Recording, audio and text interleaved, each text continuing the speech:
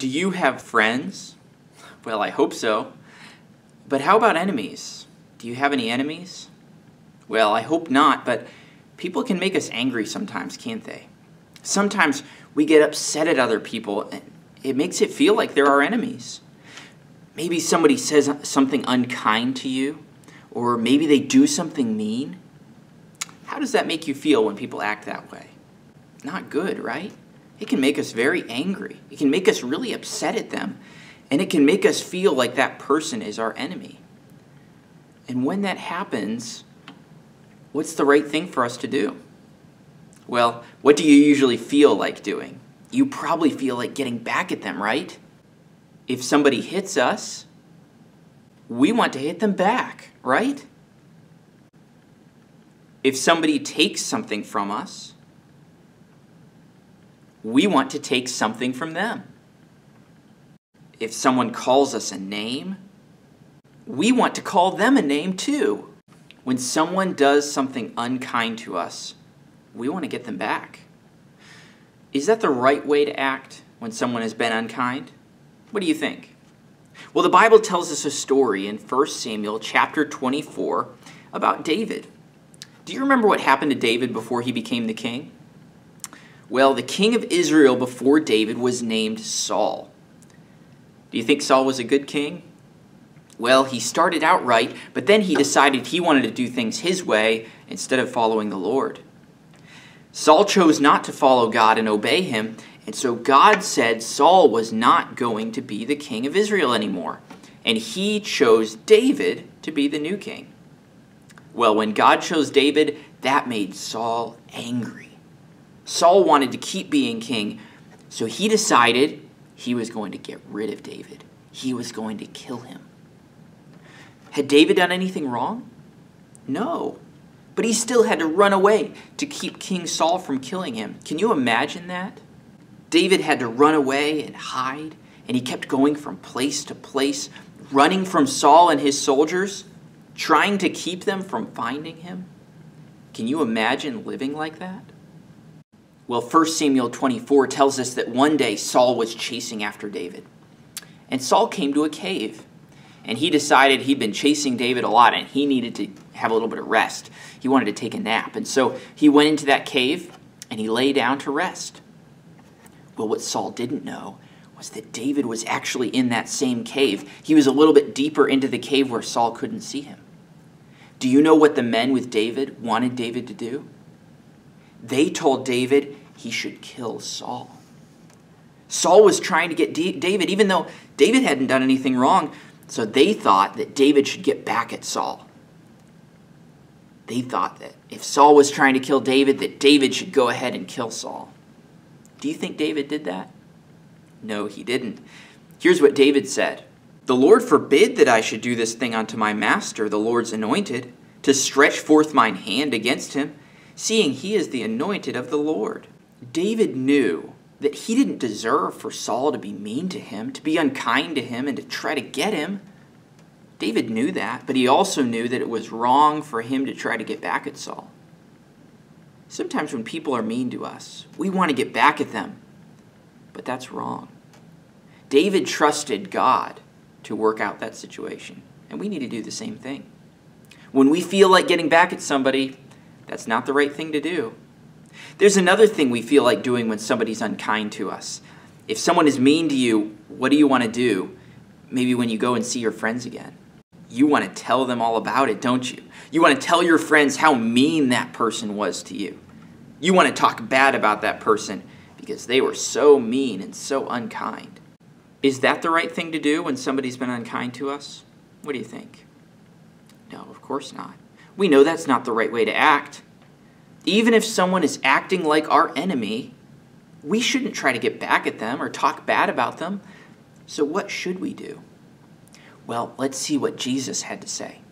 Jesus said in Matthew 5:43, "Ye have heard that it hath been said, Thou shalt love thy neighbor and hate thine enemy." That's the way that a lot of people think. They think, I should love my friends, I should love my neighbors, the people that are close to me, but I should hate my enemies. I should be mean to them. I should do nice things to my friends, but I should be mean to my enemies. But Jesus kept teaching. Here's what he said. But I say unto you, love your enemies. Bless them that curse you. Do good to them that hate you, and pray for them which despitefully use you and persecute you. Jesus said we shouldn't try to get back at our enemies. We shouldn't talk bad about our enemies. What did he say we should do? Well, he said we should love them. We should do good things for them. Tonight, though, I want to focus specifically on one thing that Jesus said. For the last few weeks, we've been looking at what the Bible has to say about prayer. Maybe you noticed one of the things Jesus said we should do for our enemies or the people who are unkind to us. He said we should pray for them. It's good for us to pray for our families, for our friends, and our teachers. But Jesus also said we should pray for our enemies. That's not easy to do, but it's very important. Think about Jesus when he was on the cross. Did he do anything to deserve to die? Of course not. Jesus never sinned. He never did anything wrong. But still, Jesus' enemies didn't like the truth that he told them, and they put him on the cross to die. That's terrible, isn't it? Were they acting like Jesus' enemies? Yes, definitely. But what did Jesus do? Do you remember what Jesus prayed when he was on the cross? Luke 23:34 tells us that Jesus prayed this for the people who put him on the cross. Father, forgive them, for they know not what they do. Wow. Jesus prayed for his enemies. He prayed for the people who put him on the cross. He prayed that God would forgive them, even though they'd done such a terrible thing. The book of Acts tells us about a man named Stephen. Now, Stephen was a good man. He was a Christian. He served God. He did things to help and serve other people. But there were some people who were very mad at Stephen because he was preaching the truth and he was telling people about Jesus, and they didn't like that. In fact, they were so angry at Stephen, they decided they wanted to kill him. Isn't that terrible? It wasn't because Stephen had done anything wrong. It was only because he was doing and preaching what was right. But the people got so mad at Stephen that they picked up rocks and they started throwing them at him. Even though they were doing such a terrible thing, do you know what Stephen did? He prayed for them. Acts 7, verse 60 says, he kneeled down and cried with a loud voice, Lord, lay not this sin to their charge. Stephen prayed that God would forgive the people who were attacking him. Pretty amazing, huh? Now, you probably don't have people attacking you like they did to Stephen, but we can still learn a lesson from him and from the wonderful example of Jesus. What lesson is that? It's that we should pray for other people who are mean and unkind to us.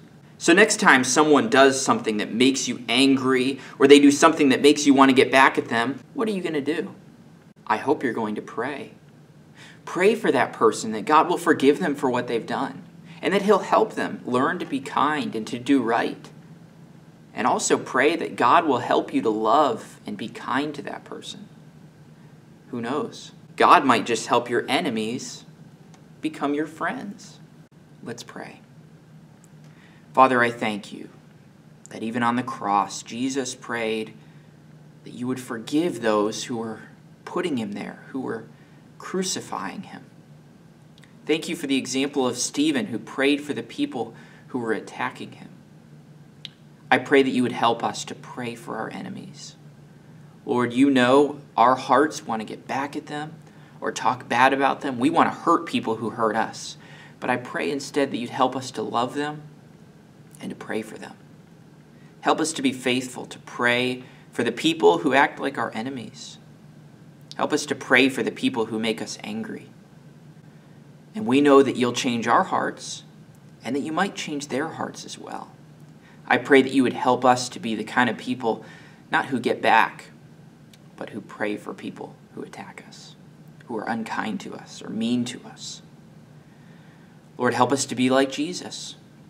We love you and we pray in Jesus' name, amen.